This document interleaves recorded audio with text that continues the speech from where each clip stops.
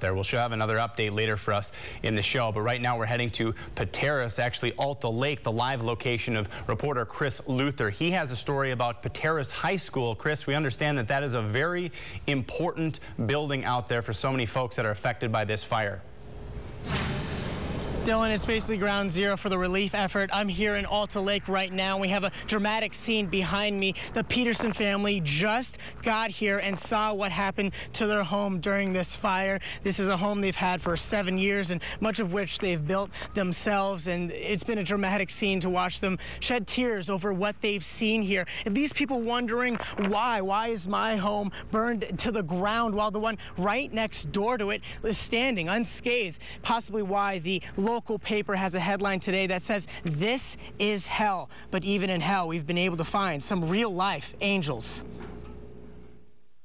The scene in this neighborhood looks pretty bad, but it could have been much worse if Augustine Morales didn't jump into action. We just started to put the hoses out and spray some water into the fire and trying to help a little bit.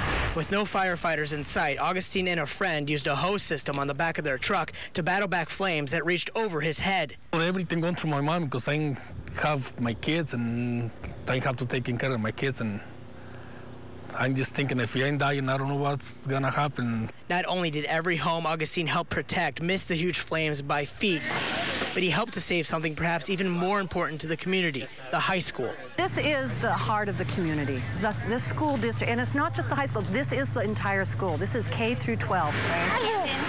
Now the school has turned into a place where the community can heal with mountains of food, gyms filled with clothes, and more water bottles than you can count. This is our silver lining. This tells you what this community is, what the communities around us are, because it's not just our community. People are coming from all over. Knowing that he made a difference is the only praise Augustine needs for his courageous act. Because I know they saved something important for everybody, for the kids and the kids' future. Stories like that give you hope, and seeing the high school, that's something that can give everyone around this area hope. Volunteers say they have donations just flooding in. They don't even know what to do with all of them, and if they have extra, they're going to donate them to other ravaged communities around Washington State. Dylan, back to you. Oh, thanks, Quick. Quite the resilient community out there. We're tracking another large brush fire in